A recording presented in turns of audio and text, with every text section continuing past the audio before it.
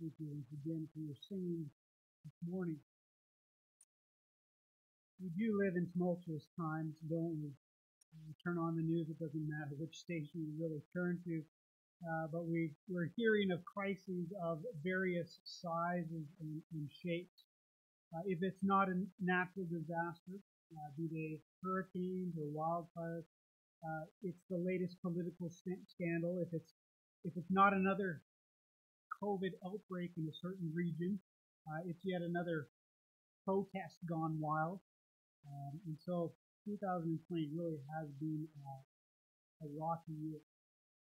And yet many historians tell us that really the 1960s was one of the most significant era of Western civilization. The 60s was the decade of rebellion and anarchy. Young people rebelled against really all forms of authority. They railed against the government. They decried big business. They voiced their displeasure concerning schools and military. It's no wonder that we're hearing such things today because the protesters of that era are the professors of this era. And so history does, in a sense, repeat itself. And yet during that era, one of the institutions that came under attack, perhaps most vigorously and conscientiously, was the institution of the family. In her book, You Believe in Magic, Bringing the 60s Back Home, Annie Gottlieb describes the 60s with rose-colored glasses. She views it as a great time in human history, and she described the time as this, as the generation that destroyed the American family. Listen to her chilling admonition. We might not have been able to tear down the state, but the family was close. We could get our hands on it. And we believe that the family was the foundation of the state, as well as the collective state of mind. We truly believe that the family had to be torn apart to free love, which alone can heal the damage done when the atom was split to release energy. And the first step was to tear ourselves free from ourselves. I can imagine Dr. Phil sitting down with Annie Gottlieb and just asking her his iconic question, how's that working? How's that working for you? How are things looking today? Because tearing down the family never helps. It always hurts. It didn't work in the 60s. It's not working today. That's because the family is an essential building block of a healthy society. It is God's gift to humanity. That's why God addresses this specific issue in the Ten Commandments. In Exodus chapter 20, verse 12, the Lord Jesus, God is highlighting the parent-child relationship and demands that his people honor their parents. God demands that his people honor their parents. So open your Bibles and turn with me once again to Exodus chapter 20. This morning we're going to be examining the fifth commandment. In doing so, we're really shifting from one section of the Decalogue to another.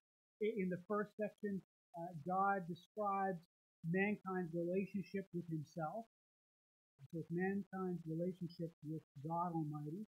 The second section, really beginning at verse 12 and then going to the end of verse 17, is going to concentrate on mankind's relationship with one another. So, what we should discover here is that God is not dealing with two completely separate categories. The reality is that God is sovereign over all things, over all areas. That his concern is not merely or purely restricted to spiritual matters only in verses 1 to 11. No, he focuses on human relationships here because his sovereignty expands to every aspect of humanity. Here, God focuses on these relationships, the bond that exists between a parent and his or her child. And he does so because what happens in the family will impact every family. So as such, God demands that people honor his parents. Let's stand once again and read the Ten Commandments in their entirety. We'll begin from verse 1 and continue reading to the end of verse 17. This again is the word of the Lord. This is his law. Then God spoke all these words, saying, I am the Lord your God who brought you out of the land of Egypt, out of the house of slavery. You shall have no other gods before me. You shall not make for yourself an idol or any likeness of what is in heaven above or on earth beneath or in the water under the earth. You shall not worship them or serve them, for I, the Lord your God, am a jealous God, visiting the iniquities of the father on the children, on the third and the fourth generations of those who hate me, but showing loving kindness to thousands, to those who love me and keep my commandments. You shall not take the name of the Lord your God in vain, for the Lord will not leave him unpunished who takes his name in vain. Verse 8, remember the Sabbath day to keep it holy. 6 days you shall labor and do all your work, but the seventh day is the Sabbath of the Lord your God. In it you shall not do any work. You, your son, or your daughter, or your male or female servant, or your cattle, or the sojourner who stays with you. For in 6 days the Lord made the heavens and the earth, the sea and all that is in them, and rested on the seventh day. Therefore the Lord blessed the Sabbath day and made it holy. Now, verse of commandment for today. Honor your father and your mother, that your days may be prolonged in the land which the Lord your God gives. Verse 13. You shall not murder. You shall not commit adultery. You shall not steal. You shall not bear false witness against your neighbor. You shall not covet your neighbor's house. You shall not covet your neighbor's wife, or his male servant, or his female servant, or his ox, or his donkey, or anything that belongs to the neighbor. May the Spirit give us ears to hear and hearts to obey. Let's bow together. Father, we ask that you would calm our troubled hearts and our anxious minds this morning. That you help us to concentrate on your word so that we might understand your will and live as you have called us to live. Help us to be attentive because you are our God. According to the psalmist, we are the people of your pasture. We are the sheep in your hand. And so we desire to hear from you, to be instructed from you. And so speak to us. Make us attentive and obedient to your word, so that you might receive all the honor and glory that you are due. We pray this in the precious name of Jesus Christ, Lord. Thank you, brothers and sisters. Please be seated.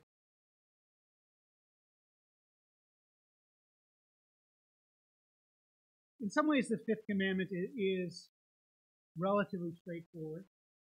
It comes to us in two parts. It begins with the instruction and then is followed by the incentive. That instruction is found in the initial clause. It states that we are to honor our father and our mother. And then what follows in the remainder of the text is that incentive, it's that motivation, it's why we are to do these things. It's so that our days might be prolonged in the land.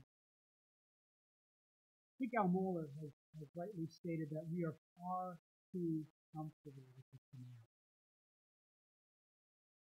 It's really a parent's favorite dictum, isn't it?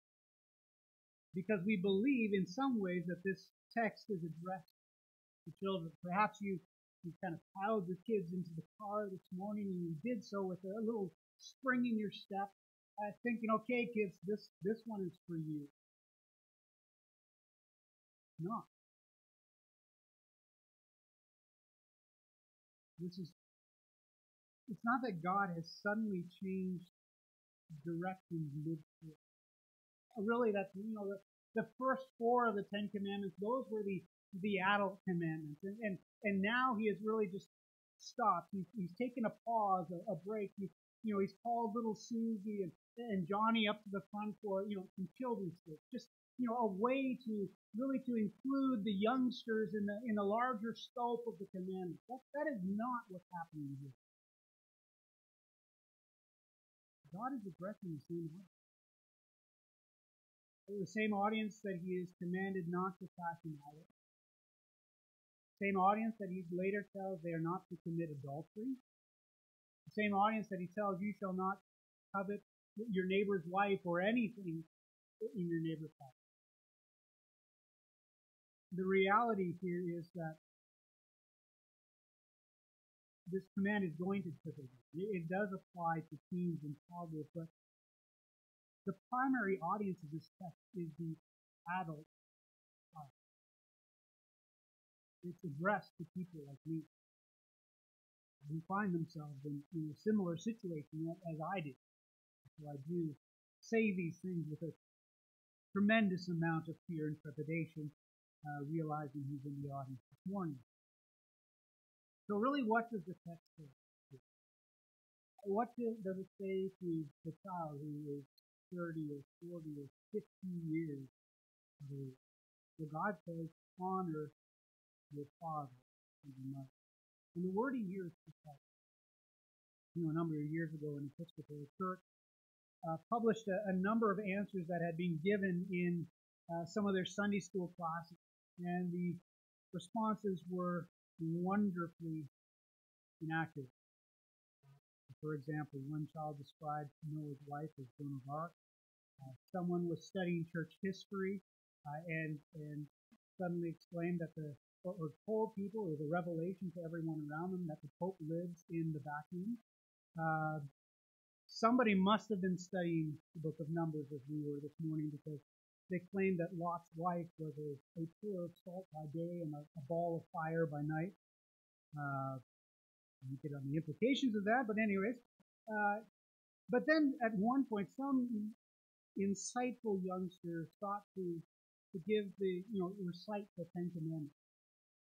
And in coming to the Fifth Commandment, they said that we must humor our mother and our father. That is not the word that is being used, is it? The wording is actually tremendously specific. You'll notice that God doesn't tell us simply to obey our parents. He tells us to do something of far greater significance. Something that encompasses more than bare obedience, of just doing what we're told. We are to honor him. The word that he uses here is kaved. It literally means to be heavy. And like that Latin word gravitas, it can be applied metaphorically in a number of different ways. Metaphorically, in the sense of regarding someone as weighty. Rather than taking them lightly, such a person is to be held in high esteem. They are to be put on a pedestal as someone deserving respect and admiration. Such an individual commands our attention. We should listen to and care for such a person. And understanding how this law is applied in other places within the text, Calvin insists that honoring our parents involves three critical elements.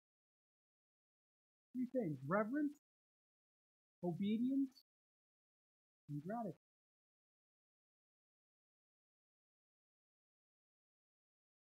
Really not a popular idea in today's time. Because we live in an age where youthfulness is prized above all things. We're told that the youth are the hope of the future.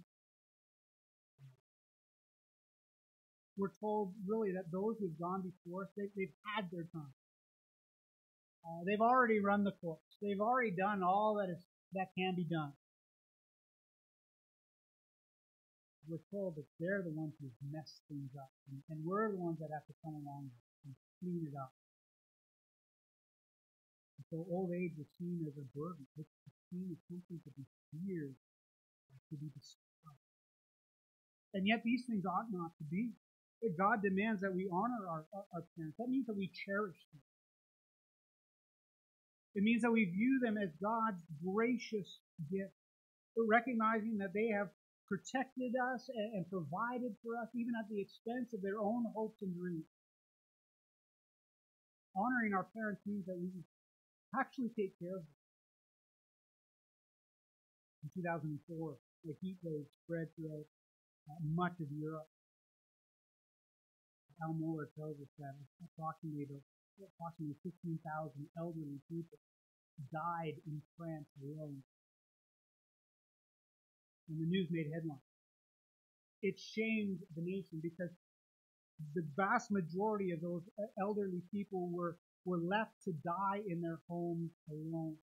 Their bodies were left to wither, while their children and grandchildren enjoyed an uninterrupted family vacation.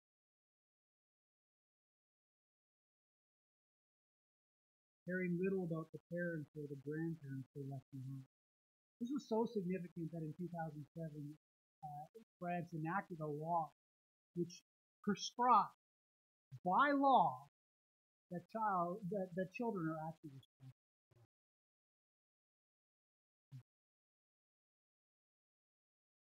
So during his earthly ministry, the Lord Jesus confronted the Pharisees on a great scope of different issues. In Matthew chapter 15 and then later in Mark 17, it's really recording the same event. Jesus denounces them as hypocrites. And he does so by pointing to the fifth commandment. These pious pretenders were meant to care for their own, and yet they declared to the parents, whatever I have that would help you has been given to man, or given to God. They could use it. Yes, it'd be dedicated to God, but as the administrators, they could partake of all these sorts of things. But mom and dad, this is not for you. This Korban rule, as we called it, was a man-made tradition that directly violated the law that they proclaimed. He's again reminded of Paul's comments in 1 Timothy chapter 5. There he addresses the plight of the widow, claiming that it is her children's and grandchildren's responsibility to care for them. We're told that they are to practice piety in regard to their own family. And it's within this very context that we get that stark rebuke where Paul says, if anyone does not provide for his own, especially for those of his own household, he is worse than an unbeliever in his united. We need to care. Honoring them also means that we listen to them. It means seeking their advice and accepting their counsel because they've already faced those challenges, that they've already traveled down life's long and rugged road. They've experienced the ups and downs, the twists and turns. They know the pitfalls to avoid. They only be arrogant and foolish who spurn with wisdom. Obviously, there are limits to Paul's obedience. Paul's counsel really still stands in Ephesians chapter 6, verse 1. He admonishes children to obey their parents, but he immediately follows that with a qualifier. He says, children, obey your parents in the Lord. And so parents must be shown honor, they must be obeyed, but at no time is their word to be a rival or to be a substitute for the word of God. Kevin DeYoung, the senior pastor at Christ Covenant Church, states from that opinion. He says this: if your parents command you to do what God forbids or forbids what God commands, you cannot and you must not obey them. What? Of course, in saying these things, there is a fundamental assumption that is being made in the text.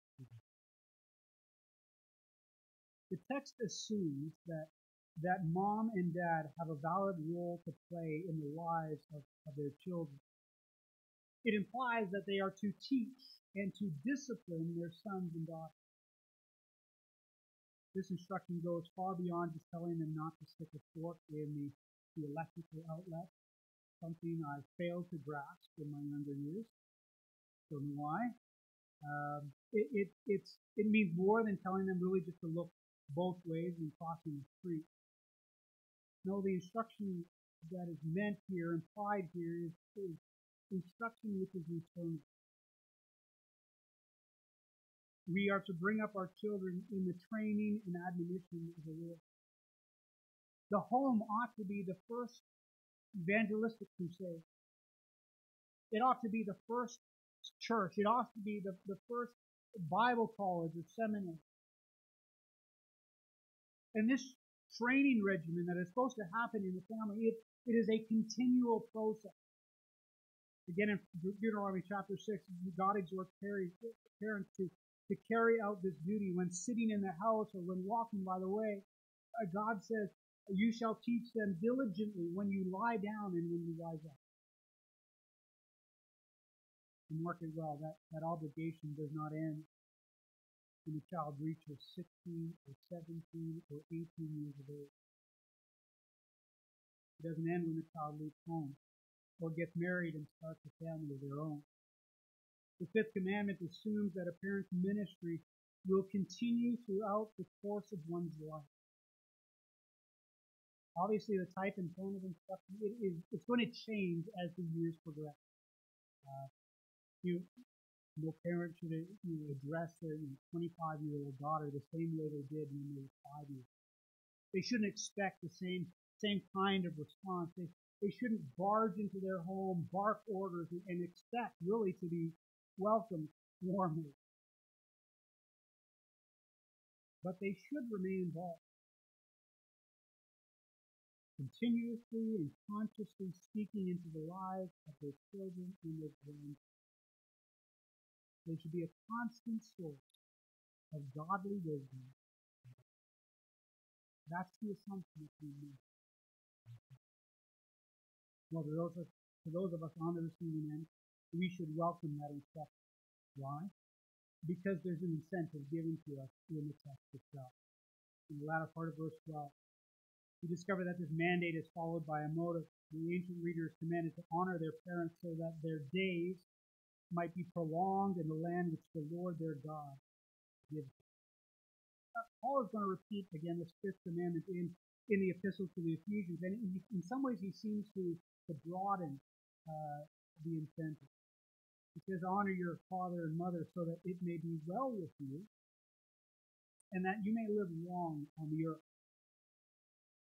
And within this new context, it seems reasonable to ask, how does the treatment of our parents, how does it connect, how does it coincide with this idea of long life?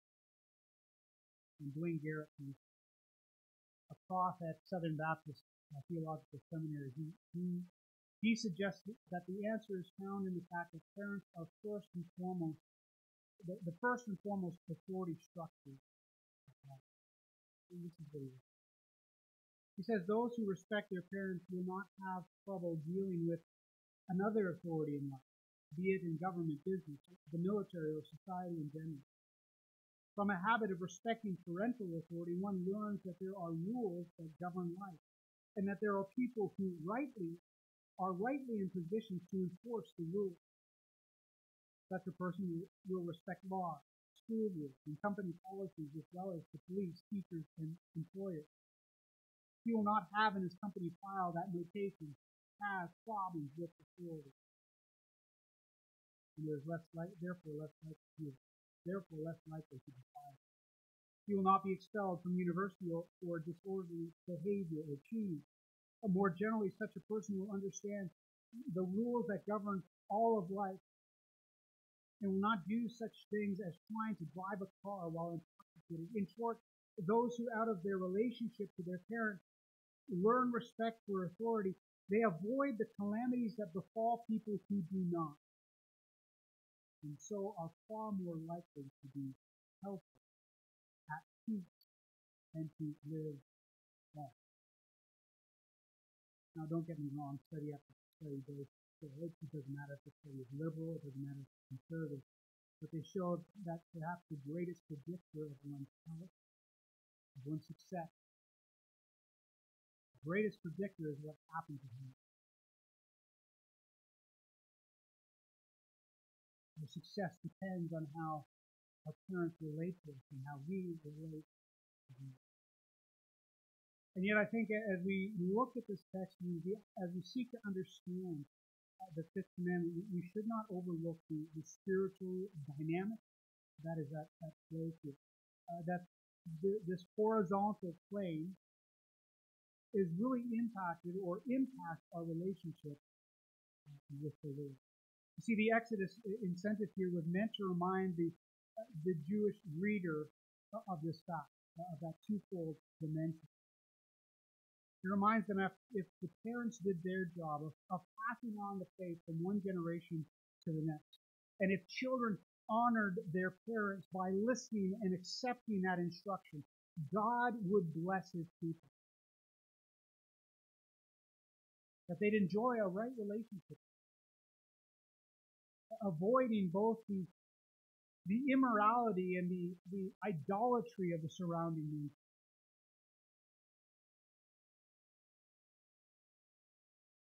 But if they stopped,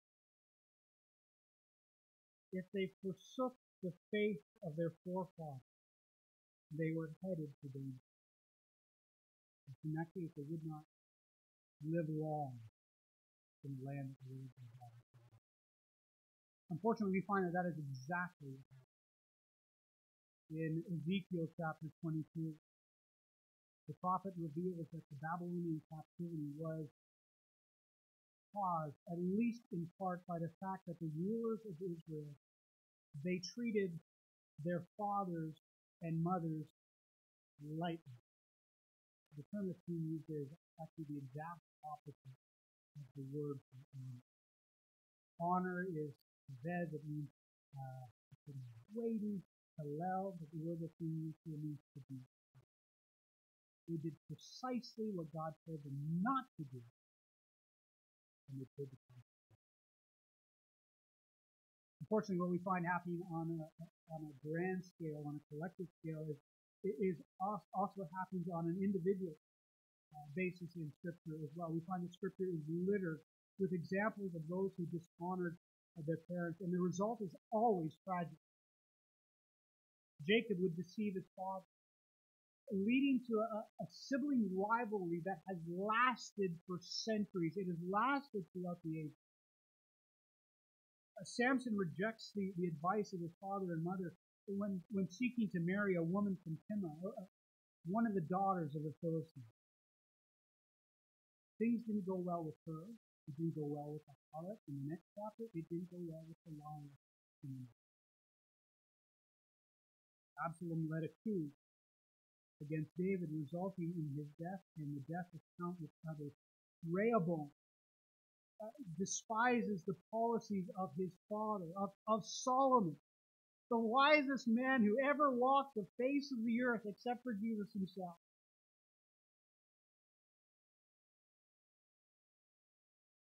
He forsakes the counsel of the elders, trusting instead the young men that have grown up. He divided what was the richest, perhaps the most powerful nation that was on the face of the earth. Brothers and sisters, I trust that we will not be so reckless or arrogant.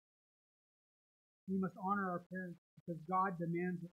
He does so in both the Old and New Testament. We find that what's stated here in Exodus chapter 20 and repeated in Deuteronomy chapter 6 is repeated for us in Ephesians 6 and Colossians chapter 3. So this instruction here is binding. We must honor our parents so that we might learn both by precept and practice how to love the Lord our God and how to walk in all of his ways and to hold fast to him. So love your parents. Spend time with them. Thank them and praise them for their past and present ministry to you and your children. Forgive them for any wrongs they've committed. Apologize for your own indiscretion. Heed their counsel Obey their instructions, that you may lead the long and happy. That is what God commands. That's the pattern that was set forth by Christ himself. He was the one who humbled himself by being obedient to the Father's will, a will that drove him to the point of death, even the death on a cross. He did this so that you and I might have life, not just a long life, but an abundant life, an eternal life. He died so that we might be set free to follow in his footsteps, to imbibe his example and to experience God's richest blessing. And that path includes the fifth commandment. We must honor our parents. Let's do so.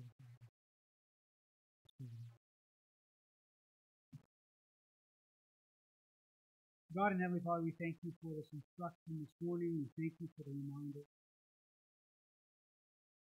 We thank you for our parents.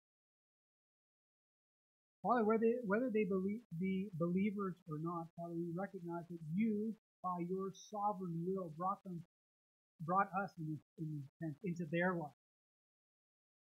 That you placed us in that particular situation. That we might learn and grow.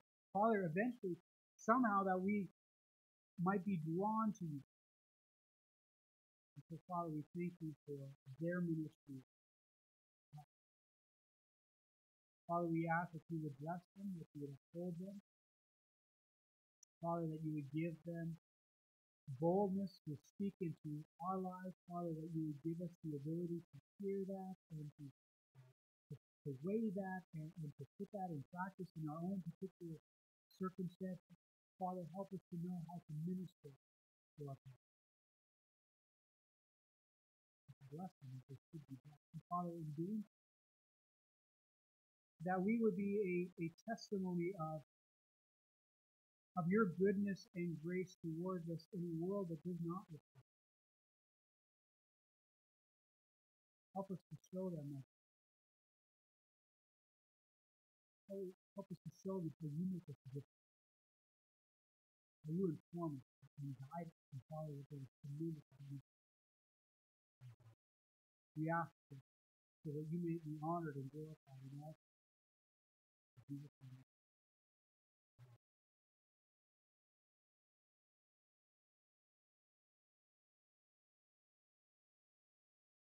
Benediction comes from the book of Numbers,